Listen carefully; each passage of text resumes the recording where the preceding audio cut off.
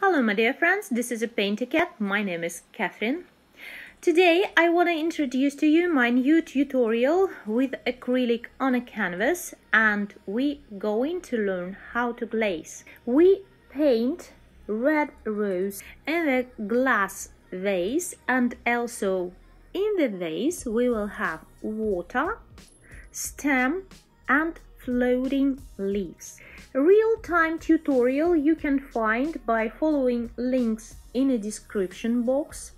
On my Patreon, real-time tutorial taking 3 hours, so be prepared for it. Also there you can find tutorial how to draw sketch and helping materials as tone sketch in a pencil. That's really helping to us on a first step where we have to paint rose with just black and white. Background here is really easy, it's kind of flat. You can see there vertical surface and horizon one. It's a table. Table will have half glossy reflection on it from the vase, and also for foreground and table I added small amount of light ochre because later I want to demonstrate how to set vase painted with just black and white into the painting, so in the end vase will look balanced also. For rose vase and all details from the start we're using just white and black. As black I'm using here just a natural black, but also before glazing possible to use small amount of ochre. It can be moss or burnt umber. I will use just white and black, and what I really like about this technique, it's nice way to check if we can paint value really well. It's possible to get experience before with a simple geometric shapes as sphere, cube and others. So all those knowledge will really help later, because in general all objects here have simple geometric shape in a base. For example, rose, it's a sphere, same as a vase. That sphere have, we have here also patch of light, tone, shadow, and cast shadow, and we paint it step by step. As you can see now, I'm starting with just main spots of lights and shadows on the petals. I'm not trying to get the final detailing on each petal one by one. First, we're just planning where we're gonna have main light spots and where deepest shadows gonna be. Light direction here from the top left, but light here very soft because I didn't want it to create a really contrasted cast shadow. You can see here composition simple, rose and vase really big, and they planned to stay at right side of the composition, so cast shadow will go also on a right side. To contrast it, shadow could give us too heavy final look. I didn't want to get it, so instead of I choose to create reflection on a half glossy table. For rose we also can use here blending with a dry brush, blending with a finger. Also right now you can see for leaves I'm using technique close to one stroke. When I have on my brush I have a different tones of acrylic, so it's mixing together right on a canvas when I'm creating brush stroke. So there in one stroke you can see different tones. Really good effect for leaf especially. For petals, of course, we want to create more silky, more smooth look, so there we blending much more. Also, I like to create visible difference between center of painting and all other areas.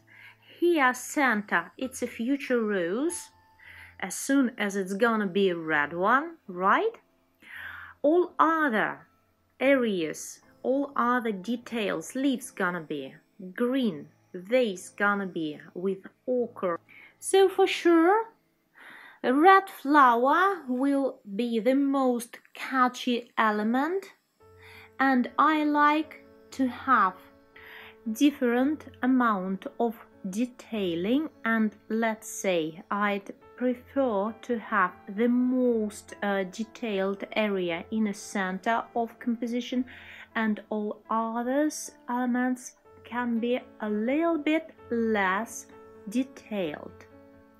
So you can see leaves looking a bit different, same as vase, and in real-time tutorial we're talking a lot about shadows and light on a glass, because here we have a thickness of glass walls in a vase. Also it's a kind of heavy glass base, water oval in we discussing in a real-time tutorial. It's really taking time, it's lots of painting. At the moment I'm using just water if I need a bit more softer consistency for acrylic. No any retarder or other mediums inside of it. I like to use water because acrylic with it drying really fast, and before glazing we have to dry layer really well. This is the most important moment for this technique. Glazing also can be done with oil, but with same moments.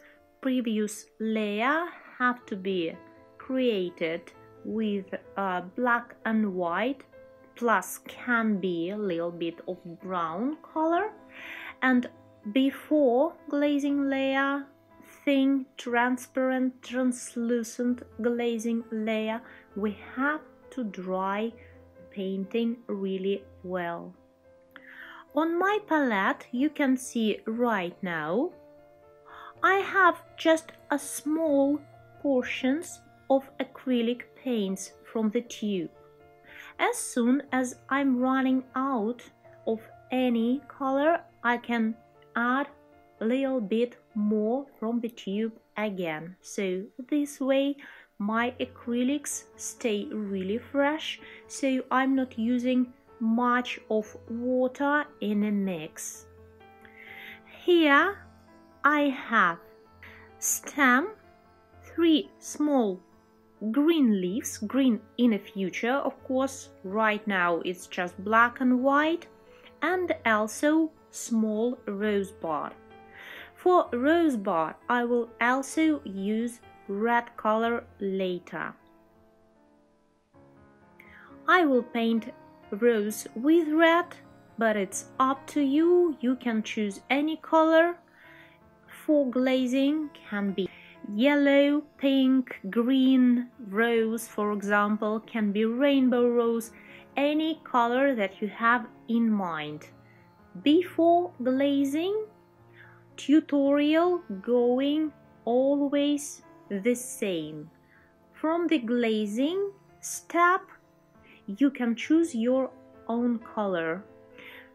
Most important moment, we have to glaze with really well translucent acrylic shades. Different color of acrylic have a different amount of transparency, and possible to do very simple test. Maybe later I'll do extra tutorial about it. Now you can see I have to dry my painting. I will speed up process bit, and I'm using just a hair dryer, checking if it's sticky or not. And I think now my painting absolutely dry. Next step, we have to glaze, and we can use water or acrylic retarder. Possible to use water, true, but it's not really good for adhesive, because for example, if you want to go for pink rose, you're gonna have lots of water in a mix, but really tiny amount of red pigment in a mix. So this way acrylic can stick to previous layers, not really good. So on a next step, when we will detail glazed painting, it can be an issue with the glazing layer. It's possible to lift it up, to remove from your canvas. Of course, it depends from the quality of acrylic and from the canvas, but also it's a question of water in it. Water not sticky at all. So I prefer to use acrylic retarder. So right now on my palette you can see white liquid, not a paint. It's looking as a liquid close to red color on my palette. This is acrylic retarder. It's giving more time to work with the paint. So acrylic not drying too fast, about maybe 20-30 minutes, depends from the amount of retarder in a mix. And also it's a really sticky base. You can use it a lot. You can add in a retarder just a tiny amount of pigment, and still you'll get a really good adhesive quality of your glazing layer. About color, if you want to go for light color, means you have to use lots of retarder and little bit of pigment in it. If you want to go for more juicy, for really red pigmented flower, you have to use less retarder and lots of red color. As for me, you can see right now I created really red rose, bright. Personally, I just like this color, but again, it's up to you. Just you have to remember, if you're going for light colors for your flowers, you can't use water at all.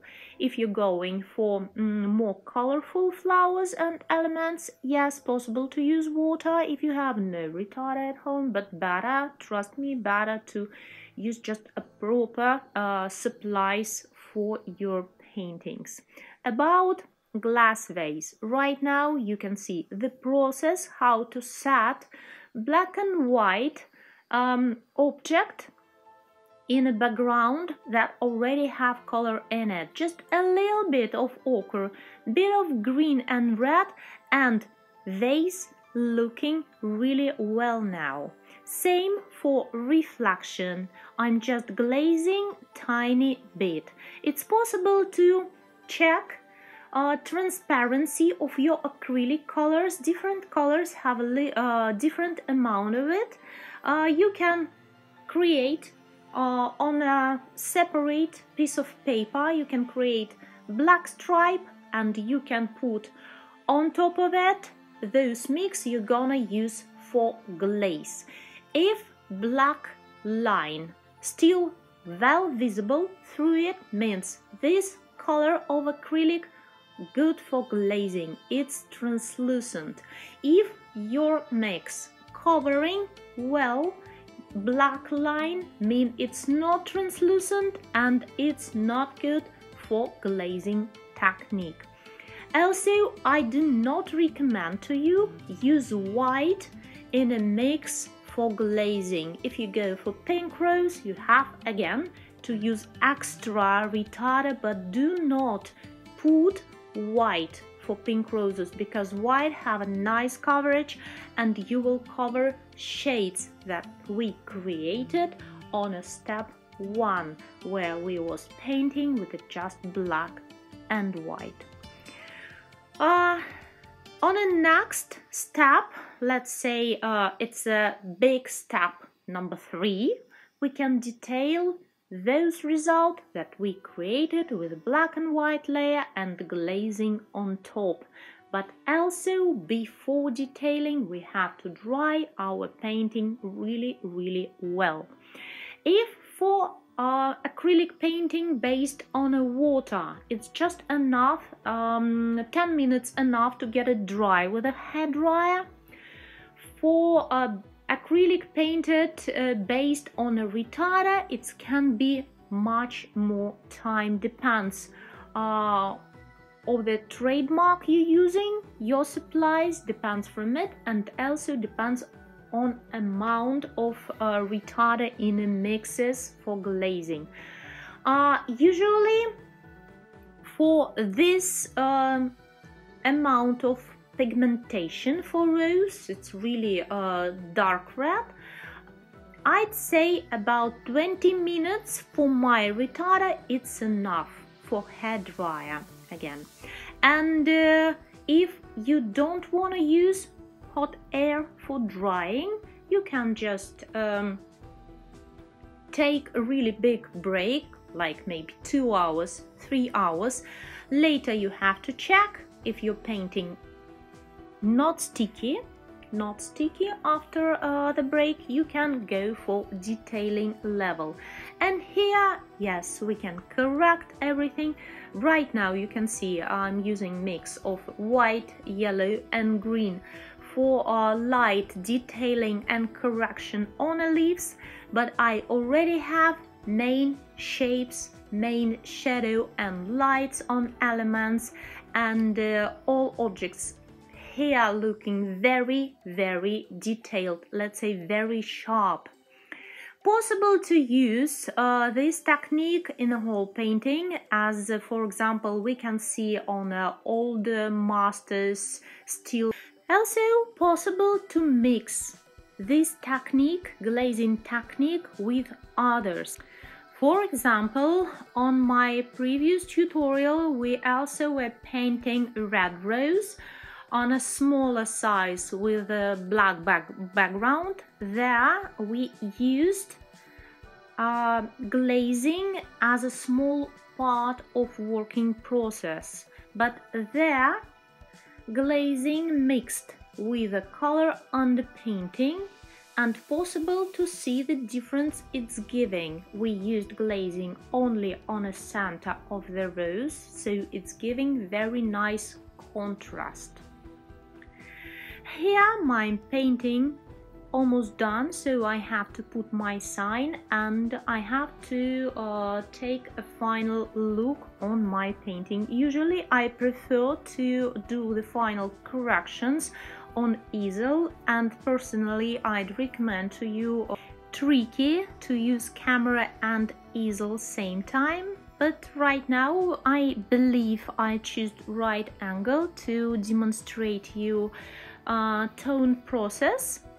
I want to create a bit deeper tone on the right side of the painting, because even if light very soft here, diffused light usually not giving to us contrasted shadows from the objects, but still this part of background have to be bit darker than background on the left side. So I wanna create deeper tone. It's very easy with acrylic retarder. I'm using mix, same colors as before for background, plus medium acrylic retarder, and I'm blending everything with a soft big dry brush. My friends, welcome on my Patreon. There you can find real-time tutorial of this painting. Also, there are available additional tutorial for 30 minutes where we're creating sketch for this painting and tone sketch that helps you to create value on a step 1. I wish you all the best. Bye bye.